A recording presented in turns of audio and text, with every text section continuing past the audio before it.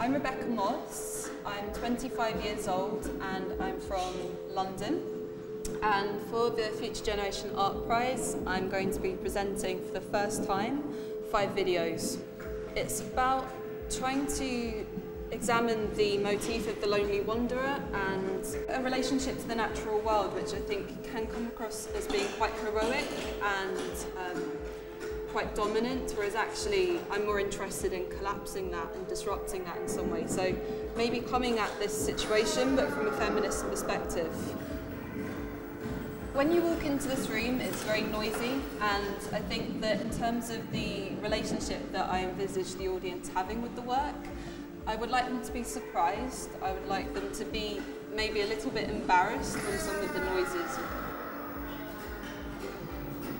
The first video in the collection is called Frog, and it involves me dressed as a frog, jumping up and down in a puddle until I get exhausted. And I'm very interested in slapstick physical comedy as a way of disrupting something, and this element of collapse is something that I'm very interested in.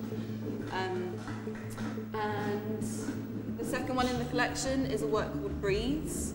This is the most recent work, and as you can see, it involves me sitting on a whoopee cushion.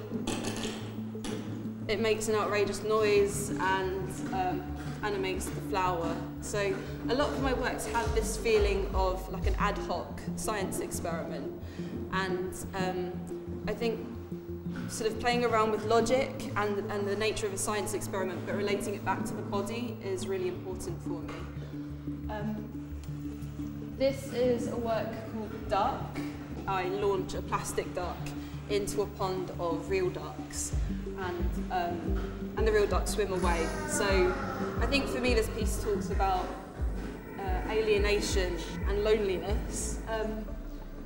This piece of work is called Pink Concrete, and basically I developed a material which looks like concrete, so it looks very hard, but upon contact with water goes soft and it froths up bright pink. And I think this is very much about relating architecture back to the body for me. And then the last work is a work called High Tide Sausage, and this involves an orange balloon which at the moment of high tide shoots off and makes a great noise. So I think that disruption is a really important aspect of my work.